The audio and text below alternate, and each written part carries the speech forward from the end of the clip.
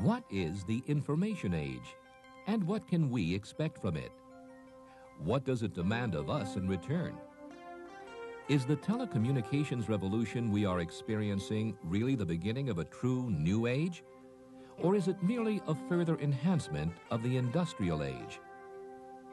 We submit that the information age is, in fact, a true new age.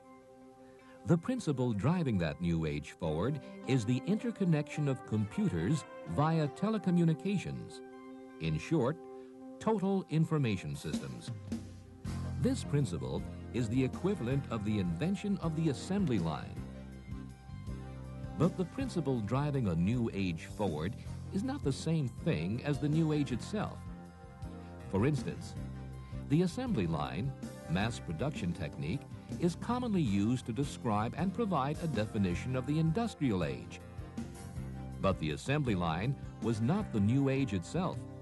It was the means that brought about that new age.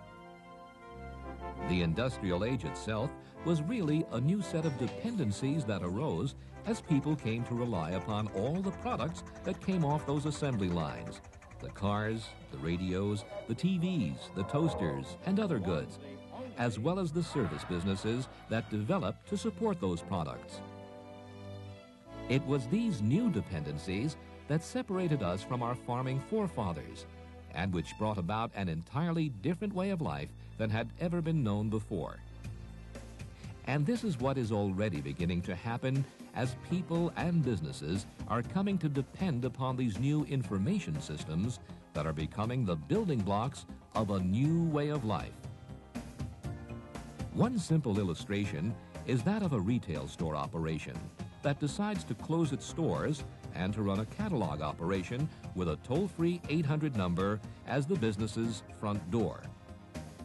This kind of dependency could not have existed in the past.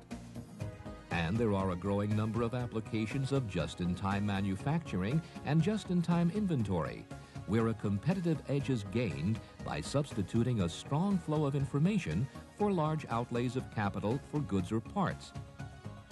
Both of these techniques have products and parts arriving just in time for sale or assembly and avoid costly warehousing.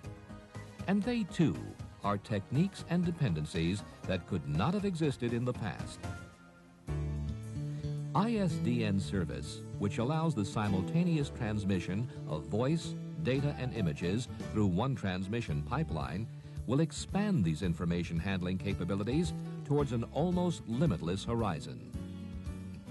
Eventually, these systems will be in the home, citywide, regional, national, and global in scope, providing instantaneous access to information in a manner never seen before. But for the information age to reach its full potential, two requirements must be met. The first of these is total reliability. Information systems users must know that they can depend upon their voice, data, and image systems 24 hours a day, 365 days of the year. They must be able to believe that these information systems will always be there, in the same manner that they are now able to believe that electricity will always be there at the flip of a switch. Secondly, in order to operate these information systems on a continuous, real-time basis, economical transmission must be available in abundance. It is these principles that AT&T is applying in evolving the AT&T Worldwide Intelligent Network and in building and designing our products and services to bring the benefits of the information age to our customers. For the information age is a true new age. And as we head deeper into that future, AT&T intends to be the leader every step of the way.